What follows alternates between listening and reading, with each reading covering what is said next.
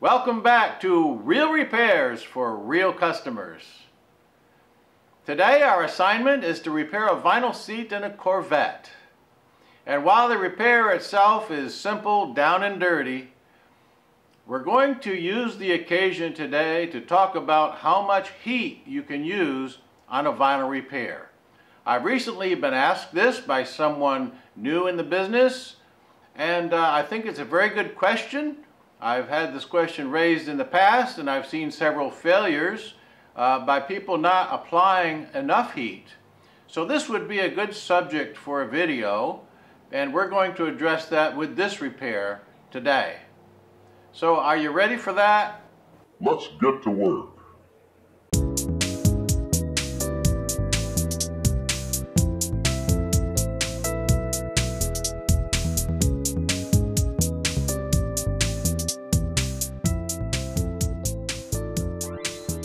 Automotive vinyl is typically heavy duty and has a knit backing which adds support.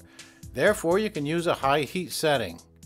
On the other hand, cheap unsupported vinyl like you would find in household chairs or door panels will shrink, just like this shrink tubing vinyl. So it won't take much heat at all. In this Corvette vinyl, we find that the backing is still there, but the vinyl is brittle. It's a cheap vinyl and it's lost all of its plasticizer, so it's very hard and therefore cracked. To get it to lie down, we will need extensive heat. But in order not to burn through the backing, we're going to put some vinyl repair compound in the cracks. So the vinyl repair compound will act like a heat shield to protect the knit backing. Folks getting started in the business might think about raising the temperature of the compound to about 350 degrees in order to cure it. But really we need much more heat than that to flatten the original vinyl. We want to melt the original vinyl if possible. So as you can see with this gun, I'm using the highest setting, which is 1160 Fahrenheit. The repair compound is smoking, but I cannot stop now. I have to add even more heat to soften this factory vinyl. Now I'm pressing the graining pad to try to match the contour of the seat, not any further. And a double layer of pad will protect your hand from the heat. So you can see that the greatest amount of heat would be applied on our first application. Thereafter, we'll have thinner layers of compound to work with, and so we won't need quite as much heat. So I've put down one layer of repair compound, and this is to accept some mesh. I'm going to cut some reinforcing mesh to cover the top of this repair. It will form a bridge across all of these cracks so that in the end, each crack won't be visible. This will smooth it out nicely.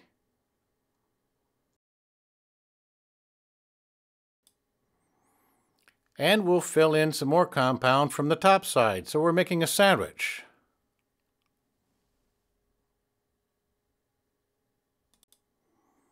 And as you can see, I'm having to use my guitar pick to keep this stitch line clear as I go along.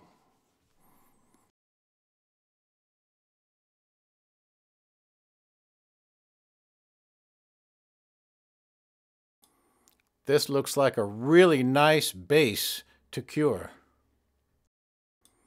We're going to stay with the same heat setting. The dwell time may change a little bit, but while you're applying this much heat, never let your eyes leave the repair. You'll watch the repair, first of all, turn dry, and then it'll start to shine as it gets hot enough. You want it to get almost liquefied so that you can control it when you apply the pressure with the graining pad. And the more liquefied it gets, the better the grain will be. And it's almost impossible to tell our progress without putting first a little bit of color. And if you've watched this channel, you know that I'm a big fan of putting a guide coat. The guide coat will reveal every place where you need a little extra work. And in this case, that edge needs a little fill-in. When is it hot enough? You'll have to watch. You'll see it get shiny. You'll see it smoke a little bit, and just push it a little bit more. There you go.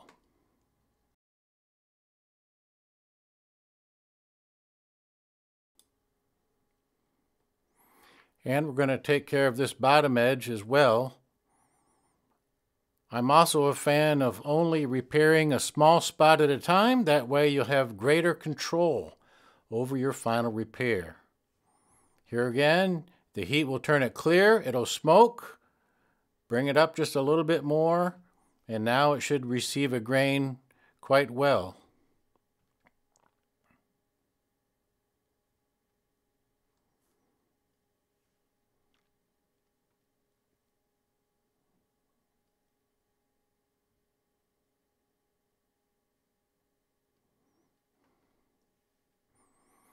This is a very thin layer here, so we shouldn't expect to have too much dwell time.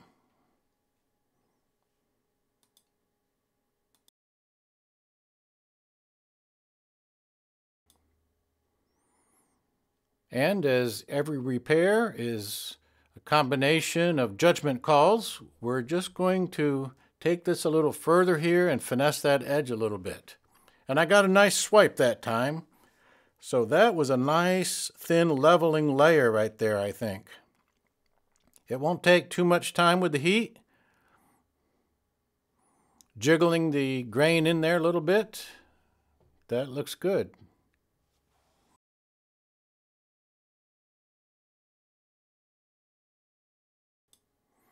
So I'm attacking one more spot here. What I'm going to do, though, is heat more than the spot. We want a rather wide circle of heat because I want to grain not through the repair material. I want to regrain the original vinyl. So I want my heat to extend out in a way. It's nice if a line of grain comes from the original vinyl right through the repair area. That's the way to totally hide it. This is one reason why I never use a reducer tip on my gun. So after that round of touch-ups, we're ready for another close look at our progress. And I just saw that from the passenger side you still see a little bit of mark here, so I'm drying it down and getting ready to fill in that line one more time.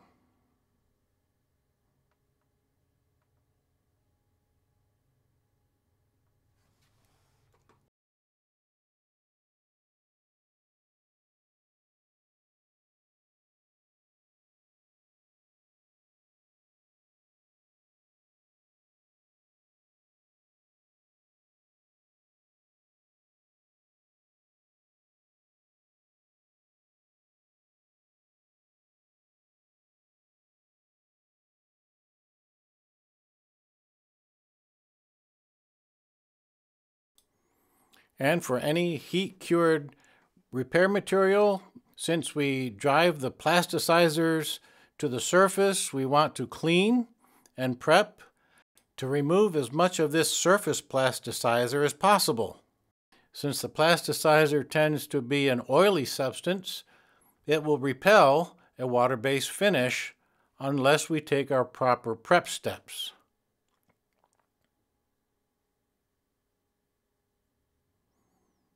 Here's a little color wipe in. And as is so typical, once you fix the big damage, now the little damages appear. You overlooked them before, so we're just going to do a little touch-up, trying to keep this to a minimum, this little spot up here. While we're touching that up, you can notice that you don't see those cracked lines of the vinyl. We see what a nice job that mesh did to bridge all of those gaps, and how important it was to get a lot of heat on there in order to form that structure to the proper contour.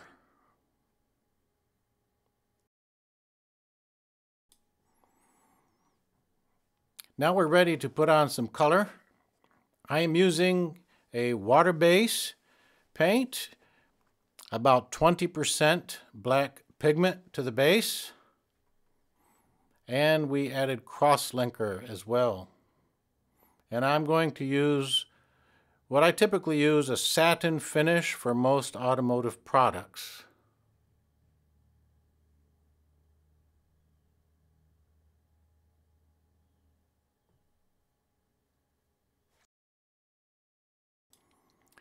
And by using the hair dryer along with the heat gun, I'm able to put on multiple coats in quick succession. As you can see, each coat is a very light coat in this instance.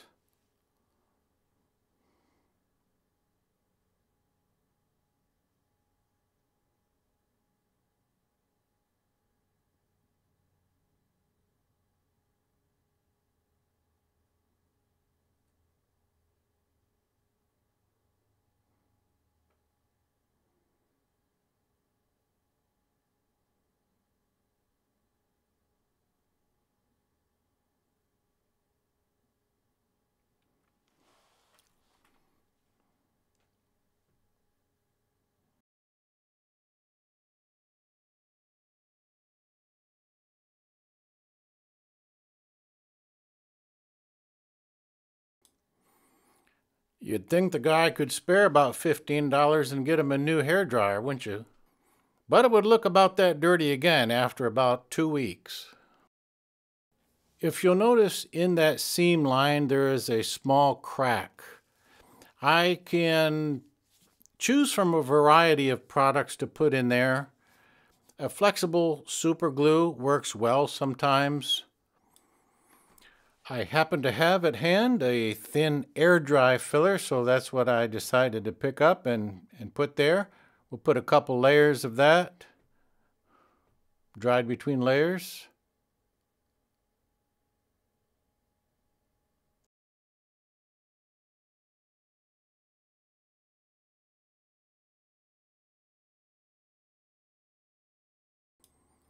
The idea is just not to attract any attention to our repair area later on.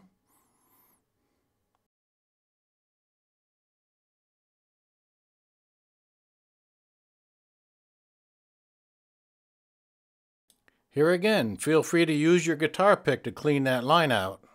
Well, that's all we have on this one, folks. I hope it helps you to see the need to put plenty of heat in some of these automotive vinyls in order to get the desired results. Thanks for watching.